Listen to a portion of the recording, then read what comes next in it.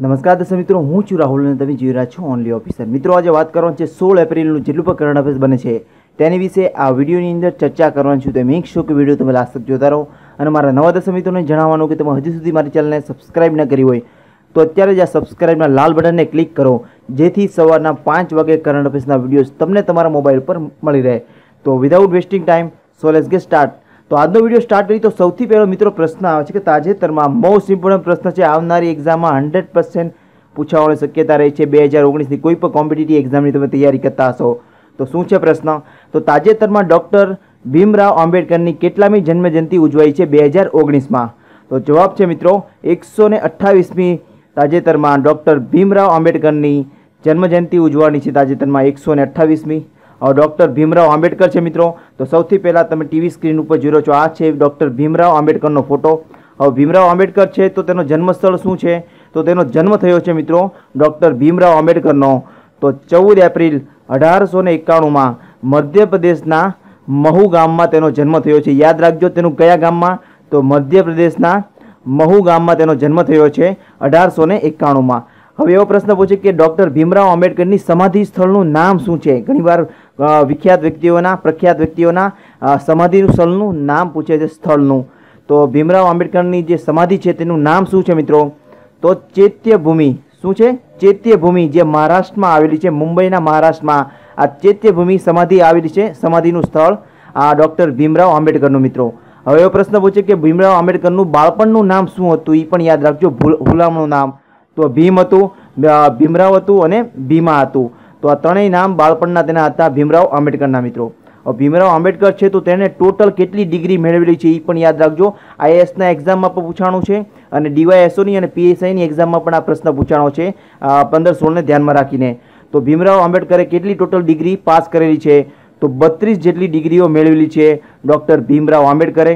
અને ભીમરાવ આંબેડકર રિલેટેડ એક પ્રશ્ન ઘણીવાર પૂછાણો છે કે વિદેશમાં જઈને સૌપ્રથમવાર અર્થશાસ્ત્રમાં પીએચડી કરનાર વ્યક્તિ કોણ છે? તો સૌપ્રથમ ભારતીય વ્યક્તિ બન્યા છે આ ડૉક્ટર ભીમરાવ આંબેડકર, જેણે વિદેશમાં જઈને અર્થશાસ્ત્રમાં પીએચડી કરેલું છે મિત્રો. ત્યારબાદ કયા ધર્મના હતા આ ભીમરાવ આંબેડકર? તો હિન્દુ મહાર ધર્મના હતા આ ડૉક્ટર ભીમરાવ આંબેડકર. અને ક્યારે તેણે ધર્મ બદલ્યો હતો ભીમરાવ આંબેડકરે? તો 1956માં તેણે હિન્દુ મહાર જે તેનો જાતિ હતી તે બદલીને બૌદ્ધ ધર્મ અપનાવી દીધો હતો 1956માં ડૉક્ટર ભીમરાવ આંબેડકરે. આ પણ એક ટ્રેન્ડિંગ ટોપિક ચાલી રહ્યો છે ભીમરાવ આંબેડકર રિલેટેડ કે ક્યારે તેણે ધર્મ બદલ્યો હતો? તો બૌદ્ધ ધર્મ અપનાવી લીધો હતો 1956માં. અને એવો પ્રશ્ન પૂછે કે આઝાદ ભારતના પ્રથમ કાનૂન મંત્રી કોણ હતા? તો ડૉક્ટર ભીમરાવ આંબેડકર ભારતના આઝાદ ભારતના સૌપ્રથમ કાનૂન મંત્રી હતા. અને ભીમરાવ આંબેડકરને ભારત રત્ન ક્યારે મળેલો છે એ પણ યાદ રાખજો. તો 1990માં ભારત રત્ન મળેલો છે. તેના મૃત્યુ પછી 34 વર્ષે તેને ભારત રત્ન આપવામાં આવ્યો હતો આપણા ભારત સરકાર દ્વારા ભીમરાવ આંબેડકરને મિત્રો. તો ભીમરાવ આંબેડકર રિલેટેડ કોઈ પણ જાતનો પ્રશ્ન પૂછાશે તો આની બહારનો એક પણ પ્રશ્ન નહીં હોય એવો 100% ખાતરી આપું છું મારી ચેનલ પરથી મિત્રો. હવે પછી મિત્રો સેકન્ડ પ્રશ્ન આવે છે આજના વિડીયોમાં. તો તાજેતરમાં સ્વરૂપ કુમારી બક્ષીનું નિધન થયું છે તે કોણ હતા? તો તાજેતરમાં એક વ્યક્તિનું નિધન થયું છે, ઘણા જ ફેમસ છે, સ્વરૂપ કુમારી બક્ષી. તો તે એક રાજનેતા હતા મિત્રો. સ્વરૂપ કુમારી બક્ષી છે તો એક રાજનેતા હતા. એની સાથે તેણે વ્યક્તિ મતલબ આ સ્વરૂપ કુમારી બક્ષી છે તેણે ગાંધીજી સાથે પણ કામ કરેલું હતું અને તે ઘણી પ્રખ્યાત વ્યક્તિ છે. તેનું તાજેતરમાં 99 વર્ષની ઉંમરે તેનું મૃત્યુ થયું છે. હવે આ સ્વરૂપ કુમારી બક્ષી છે મિત્રો, તો તેનું ઉપનામ જરૂરથી યાદ રાખજો. તાજેતરમાં આ ટ્રેન્ડિંગ ટોપિક ચાલી રહ્યો છે, આ રિલેટેડ પ્રશ્ન પૂછાઈ શકે છે. તો તેનું ઉપનામ છે બક્ષી દીદી તરીકે ઓળખાતા હતા આ સ્વરૂપ કુમારી બક્ષી મિત્રો. તો એટલું વસ્તુ મિત્રો આ પ્રશ્નમાંથી તમને ખબર હોવી જોઈએ. હવે પછી મિત્રો સેકન્ડ પ્રશ્ન આવે છે, મોસ્ટ ઇમ્પોર્ટન્ટ પ્રશ્ન છે, યાદ રાખજો. આજના વિડીયોના તમામ પ્રશ્નો ખૂબ જ મહત્વના છે, તો આજનો વિડીયો લાસ્ટ તક જોતા રહેજો. તો આજનો વિડીયોનો થર્ડ ક્વેશ્ચન છે કે તાજેતરમાં ખાલસા પંથનો સ્થાપના દિવસ ક્યારે ઉજવવામાં આવ્યો 2019માં? તો તાજેતરમાં 13 એપ્રિલના રોજ ખાલસા પંથનો દિવસ ઉજવવામાં આવ્યો 13 એપ્રિલના રોજ. હવે ખાલસા પંથ છે તો ખાલસા પંથની સ્થાપના કોણે કરેલી છે એ પણ યાદ રાખજો, ઘણીવાર કોમ્પિટિટિવ એક્ઝામમાં પૂછી લે. તો ખાલસા પંથની સ્થાપના કરેલી છે મિત્રો શીખ ધર્મના 10મા ગુરુ ગોવિંદસિંહ. કોણ મિત્રો? શીખ ધર્મના 10મા ગુરુ ગોવિંદસિંહે આ ખાલસા પંથની સ્થાપના કરેલી છે. તમે ટીવી સ્ક્રીન ઉપર જોઈ રહ્યા છો, આ છે ગુરુ ગોવિંદસિંહ શીખ ધર્મના 10મા ગુરુ। હવે તમારે મને આન્સર આપવાનો છે કે શીખ ધર્મના પ્રથમ ગુરુ કોણ હતા। એ પણ ઘણીવાર કોમ્પિટિટિવ એક્ઝામમાં પૂછી લે છે। તો નેક્સ્ટ વિડીયોમાં તેની વિશે ચર્ચા કરશું કે શીખ ધર્મના પ્રથમ ગુરુ કોણ હતા। તો તમારે મને નીચે કોમેન્ટ બોક્સમાં લખીને મને મોકલવાનું છે કે શીખ ધર્મના પ્રથમ ગુરુ કોણ હતા। 10મા ગુરુ તો આપણને ખબર છે કે ગુરુ ગોવિંદસિંહ। હવે ત્યારબાદ ખાલસા પંથની સ્થાપના ક્યારે થઈ એ પણ યાદ રાખો। તો 13 એપ્રિલ 1699માં ખાલસા પંથ સ્થાપવામાં આવ્યો હતો શીખ ધર્મના 10મા ગુરુ ગોવિંદસિંહની દ્વારા। તો એટલું વસ્તુ મિત્રો આ પ્રશ્નમાંથી તમને ખબર હોવી જોઈએ। હવે પછી મિત્રો સેકન્ડ પ્રશ્ન આવે છે કે તાજેતરમાં વર્લ્ડ બોક્સિંગ કપ 2019માં ભારતની કઈ મહિલાએ મેડલ જીતેલું છે। તો તાજેતરમાં વર્લ્ડ બોક્સિંગ કપ તાજેતરમાં તેનું આયોજન થયું છે 2019માં કઈ જગ્યાએ? તો જર્મનીના કોલોનમાં તેનું આયોજન થયું છે આ વર્લ્ડ બોક્સિંગ કપનું। અને તેમાં 2019માં ભારતની કઈ મહિલાએ મેડલ જીતેલો છે? તો મીના કુમારી મેસરામે। કોણ મિત્રો? મીના કુમારી મેસરામે તાજેતરમાં વર્લ્ડ બોક્સિંગ કપમાં કયો મેડલ જીતેલો છે? તો ગોલ્ડ મેડલ જીતેલો છે। યાદ રાખજો, તાજેતરમાં આ ટ્રેન્ડિંગ ટોપિક ચાલી રહ્યો છે। અને કેટલા કિલોગ્રામમાં? તો 54 કિલોગ્રામમાં મીના કુમારી મેસરામે વર્લ્ડ બોક્સિંગ કપમાં ગોલ્ડ મેડલ જીતેલો છે। અને આનું આયોજન કઈ જગ્યાએ થયું છે વર્લ્ડ બોક્સિંગ કપનું? તો જર્મનીના કોલોનમાં તેનું આયોજન થયું છે। તો એટલું વસ્તુ મિત્રો આ પ્રશ્નમાંથી તમને ખબર હોવી જોઈએ। હવે પછી મિત્રો સેકન્ડ પ્રશ્ન આવે છે, મોસ્ટ ઇમ્પોર્ટન્ટ પ્રશ્ન છે, યાદ રાખજો। આ પણ એક ટ્રેન્ડિંગ ટોપિક ચાલી રહ્યો છે કેમ કે ઘણીવાર કોમ્પિટિટિવ એક્ઝામમાં જેના ફેમસ વ્યક્તિ હોય છે તેનું જન્મસ્થળ, તેનું નિધન શું થયું છે અને કઈ વ્યક્તિ સાથે, કઈ પ્રોફેશન સાથે સંકળાયેલા છે એ ઘણીવાર પૂછી લે। તો તાજેતરમાં કર્નલ રાજકુમાર કપૂરનું નિધન થયું છે તે કોણ હતા? તો એક ફિલ્મ નિર્દેશક હતા। તાજેતરમાં આ કર્નલ રાજકુમાર કપૂરનું તાજેતરમાં નિધન થયું છે 87 વર્ષની ઉંમરે। અને તેણે કઈ ફિલ્મનું નિર્દેશન કર્યું છે? તો તેણે સૌપ્રથમ વાર આ કર્નલ રાજકુમાર કપૂર છે તેણે દૂરદર્શનમાં એક સિરિયલ બનાવેલું હતું મિત્રો ફૌજી નામનું।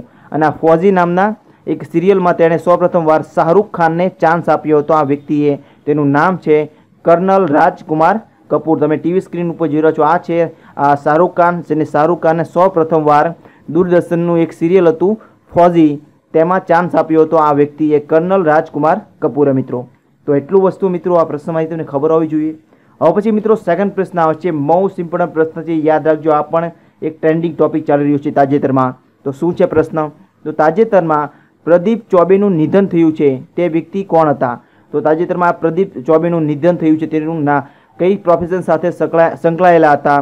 તો હાસ્ય કવિ હતા આ પ્રદીપ ચૌબે મિત્રો, તેનું તાજેતરમાં નિધન થયું છે। અને હાસ્ય કવિ હતા તો કઈ ભાષાના? તો હિન્દી ભાષાના હાસ્ય કવિ હતા આ પ્રદીપ ચૌબે મિત્રો, તેનું નિધન થયું છે તાજેતરમાં। અને 69 મતલબ 69 વર્ષની ઉંમરે તેનું નિધન થયું છે। અને તે મહારાષ્ટ્રના હતા મિત્રો, એ પણ યાદ રાખજો, જન્મસ્થળ પૂછી લઈ કે કયો વ્યક્તિ કઈ જગ્યાથી સંકળાયેલો હતો। તો પ્રદીપ ચૌબે એ મહારાષ્ટ્રના હતા। અને તેની કઈ ફેમસ રચનાઓ છે જેથી એ પ્રખ્યાત થયા હતા હિન્દી ભાષાના કવિ? તો પ્રદીપ ચૌબેની પ્રખ્યાત 3 કૃતિઓ છે, રચનાઓ છે। તો કઈ કઈ? તો રેલમપેલ, ત્યારબાદ બાપરે બાપ અને સૌ યાત્રા। આ તેની ખૂબ જ પ્રખ્યાત ફેમસ રચનાઓ છે પ્રદીપ ચૌબેની। અને આ પ્રદીપ ચૌબેનું તાજેતરમાં નિધન થયું છે 69 વર્ષની ઉંમરે। અને તે હાસ્ય કવિ હતા હિન્દી ભાષાના મિત્રો। તો એટલું વસ્તુ મિત્રો આ પ્રશ્નમાંથી તમને ખબર હોવી જોઈએ। હવે પછી મિત્રો સેકન્ડ પ્રશ્ન આવે છે કે તાજેતરમાં વર્લ્ડ એલર્જીસ વીક ક્યારે દિવસ ઉજવવામાં આવ્યો 2019માં? તો વર્લ્ડ એલર્જી વીક દિવસ ઉજવવામાં આવ્યો છે 2019માં 7 એપ્રિલથી 13 એપ્રિલ સુધીનું। આને વર્લ્ડ એલર્જી વીક તરીકે ઓળખાય છે મિત્રો। મતલબ વિશ્વ એલર્જી અઠવાડિયા દિવસ તાજેતરમાં 2019માં 7 એપ્રિલથી 13 એપ્રિલ સુધી ઉજવવામાં આવ્યો। અને આનો ઉદ્દેશ મિત્રો છે કે એલર્જી થાય છે તેની જાગૃતતા ફેલાવવા માટે, લોકોને જાગૃત કરવા માટે આ 7 એપ્રિલથી 13 એપ્રિલ આ દિવસ ઉજવવામાં આવ્યો હતો 2019માં મિત્રો। તો એટલું વસ્તુ મિત્રો આ પ્રશ્નમાંથી તમને ખબર હોવી જોઈએ। અને આજના વિડીયોમાં તમને સૌથી સારામાં સારો પ્રશ્ન કયો લાગ્યો તમારે મને નીચે કોમેન્ટ બોક્સમાં લખીને મને મોકલવાનો છે, જેથી મને પણ આઈડિયા આવે કે મારા સ્ટુડન્ટ કઈ વસ્તુ પર સૌથી વધારે ફોકસ આપે છે। તો એઝ અ રિક્વેસ્ટ કે તમે આનો આન્સર નીચે કોમેન્ટ બોક્સમાં જરૂરથી લખજો। ત્યારબાદ મિત્રો કાલના વિડીયોના પ્રશ્ન હતા કે માનવ અવકાશ ઉડ્ડયન આંતરરાષ્ટ્રીય દિવસ ક્યારે ઉજવવામાં આવ્યો હતો 2019માં? તો સાચો આન્સર હતો મિત્રો 12 એપ્રિલના રોજ। ત્યારબાદ મિત્રો સેકન્ડ પ્રશ્ન હતો કે 50,000 વર્ષ જૂના અવશેષો કયા દેશમાંથી મળી આવ્યા અથવા તો કઈ જગ્યાએથી મળી આવ્યા? તો તેનો સાચો આન્સર છે મિત્રો ફિલિપાઇન્સ દેશમાંથી મળી આવ્યા હતા। ત્યારબાદ મિત્રો સેકન્ડ પ્રશ્ન હતો કે જામિયા મિલિયા ઇસ્લામિયા યુનિવર્સિટીના પ્રથમ મહિલા ચાન્સેલર કોણ બન્યા, મતલબ વાઇસ ચાન્સેલર કોણ બન્યા છે પ્રથમ મહિલા? તો તેનો જવાબ છે નઝમા અખ્તર તાજેતરમાં બન્યા છે આ જામિયા મિલિયા ઇસ્લામિયા યુનિવર્સિટીના પ્રથમ મહિલા મિત્રો. ત્યારબાદ મિત્રો સેકન્ડ પ્રશ્ન હતો કે યુપીએસસીમાં ટોપ કયા વ્યક્તિએ કર્યું છે? તો તેનો સાચો આન્સર છે કનિષ કટારિયાએ કર્યું છે યુપીએસસીમાં 2019માં ટોપ મિત્રો. તો ઘણા બધા સ્ટુડન્ટે આનો સાચો આન્સર આપેલો છે મિત્રો. તો થેન્ક યુ સો મચ મિત્રો. આવી રીતના ફીડબેક કરતા રહેજો જેથી મને પણ વધારે મોટિવેશન મળે અને તમારી માટે નોન સ્ટોપ ડેલી બેઝ પર આવા કરંટ અફેર્સના વિડીયોઝ તમારી માટે લાવતો રહું. તમારો કોઈ પણ ડાઉટ્સ હોય, કોઈ પણ સુઝાવ હોય તો બે ધડક ને બે બિંદા નીચે કોમેન્ટ બોક્સમાં જરૂરથી લખજો. 24 કલાકની અંદર તમારો હરેક પ્રોબ્લેમનું સોલ્યુશન મળી જશે મારી ચેનલ પરથી એકદમ ફ્રી. તમારે મને એક પણ રૂપિયો ચૂકવવાની જરૂર રહેશે નહીં. અને આજનો વિડીયો મિત્રો પસંદ આવ્યો અને તમારા માઇન્ડમાં કોઈ પણ મોટિવેશન વર્ડ હોય અથવા તો એક થેન્ક યુ લખીને પણ જરૂરથી મોકલજો. તમે એક થેન્ક યુ લખીને મોકલશો તો મને પણ વધારે મોટિવેશન મળશે અને તમારી માટે નોન સ્ટોપ ડેલી સવારના 5 વાગે તમને વિડીયોઝ મળી રહે એવી હર મુમકિન કોશિશ કરીએ અમારી ચેનલ પરથી એકદમ ફ્રી. તમારે મને એક પણ રૂપિયો ચૂકવવાની જરૂર રહેશે નહીં મિત્રો. અને વિડીયોઝ પસંદ આવે તો હેઝ અ રિક્વેસ્ટ કે વિના સંકોચે અત્યારે જ એક લાઇક બટન પર ક્લિક કરો. તો આજનો વિડીયોનો ટાર્ગેટ છે ખાલી 500 લાઇકનો. મને ખબર છે કે તમે જલ્દ સે જલ્દ આ 500 લાઇકનો ટાર્ગેટ પૂરો કરી દેશો. તો અત્યારે જ એક લાઇક બટન પર ક્લિક કરો. તમારી એક લાઇક કોઈ ગુજરાતના ગરીબ છોકરા સુધી આપણો વિડીયોઝ તેના સુધી પહોંચાડી જશે જેથી ગુજરાતના ગરીબ છોકરાની તમને દુઆ મળી જશે મિત્રો તમને. તો અત્યારે જ એક લાઇક બટન પર ક્લિક કરવા વિનંતી. અને મારા નવા દર્શક મિત્રોને જણાવવાનું કે તમે હજી સુધી મારી ચેનલને સબસ્ક્રાઇબ ન કરી હોય તો અત્યારે જ આ સબસ્ક્રાઇબના લાલ બટનને ક્લિક કરો જેથી સવારના 5 વાગે કરંટ અફેર્સના વિડીયોઝ તમને તમારા મોબાઈલ પર મળી રહે. અને આ બાજુના ઘંટી બટન દબાવવાનું ભૂલશો નહીં. જો તમે ઘંટી બટન દબાવવાનું ભૂલી જશો તો મારા વિડીયોઝ તમને સવારના 5 વાગે મળશે નહીં. તો એઝ અ રિક્વેસ્ટ કે આ ઘંટી બટન દબાવતા જજો. ત્યારબાદ મિત્રો આજના વિડીયોના પ્રશ્ન છે કે દુનિયાનું 3જા નંબરનું સ્ટોક માર્કેટ કયું દેશનું બન્યું છે? તો ઓપ્શન છે અમેરિકા, ચાઇના મતલબ ચીન, જાપાન અને હોંગકોંગ. ત્યારબાદ મિત્રો સેકન્ડ પ્રશ્ન આવે છે કે જલિયાવાલા બાગનો હત્યાકાંડને કેટલા વર્ષ પૂરા થઈ ગયા છે તાજેતરમાં 2019માં? તો ઓપ્શન છે 90 વર્ષ, 100 વર્ષ, 105 વર્ષ અને 110 વર્ષ. ત્યારબાદ મિત્રો સેકન્ડ પ્રશ્ન આવે છે કે જલિયાવાલા બાગનો હત્યાકાંડ કઈ જગ્યાએ થયો હતો અથવા તો ક્યાં થયો હતો? તો ઓપ્શન છે પંજાબના અમૃતસરમાં, બિહારના પટનામાં, ગુજરાતના ગાંધીનગરમાં અને ઉત્તરાખંડમાં. ત્યારબાદ મિત્રો સેકન્ડ પ્રશ્ન આવે છે કે નરેન્દ્ર મોદીની બાયોપિક મૂવી પર બેન તાજેતરમાં રોક લગાડવામાં આવી છે તે કયા અનુચ્છેદ મુજબ? તો ઓપ્શન છે અનુચ્છેદ 322, અનુચ્છેદ 323, અનુચ્છેદ 324 અને અનુચ્છેદ 325.